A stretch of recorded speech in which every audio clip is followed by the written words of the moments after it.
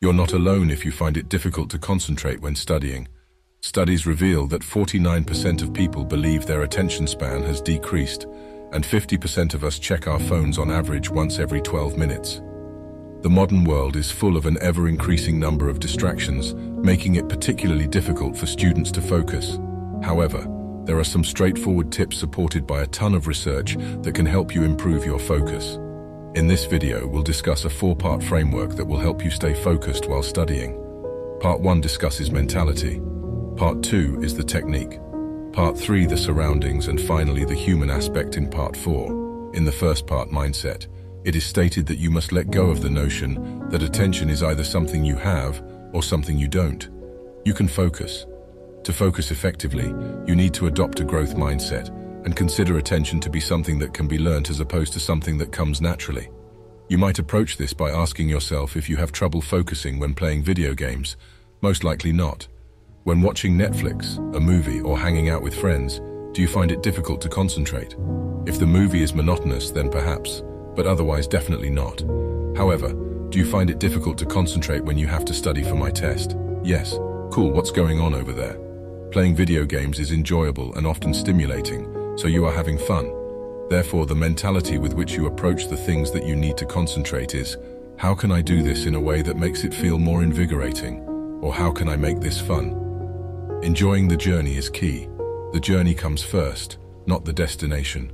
When you study with friends, it becomes much more enjoyable, energetic, and helps everyone focus because you are now doing it in front of other people. Try to frame what you are doing as more of an adventure. This is another thing you can do to improve your mindset. The second item is technique. Consider using the so-called pomodoro technique. This style of time management is based on 25-minute blocks of concentrated work, separated by 5-minute breaks. Make your group studies enjoyable by working for 25 minutes, then engaging in 5 minutes of group discussion or watching a YouTube video. Rinse and repeat.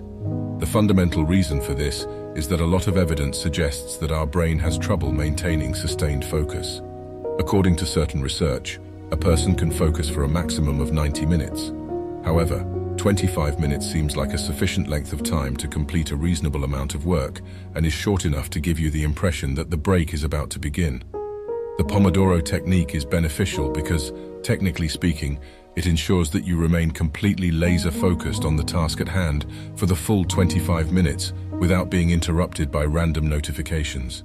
The third item is environment. The first thing to note is that we simply want to try to limit distractions in your environment. There are numerous studies that prove this. According to one research titled Brain Drain, the mere existence of one's own smartphone lowers one's available cognitive capacity.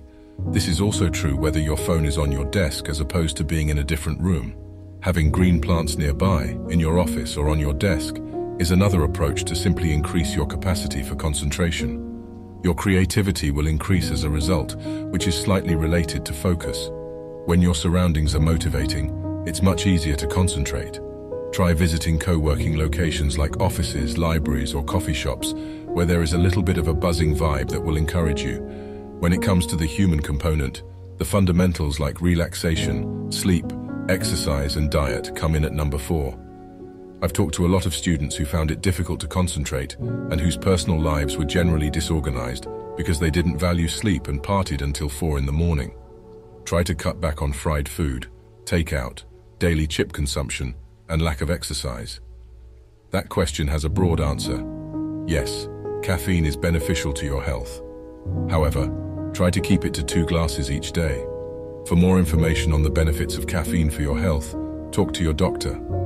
Check out the video I made on overcoming laziness, the mind-blowing Zen secret, for more information on how to feel more energized and less lethargic. The end.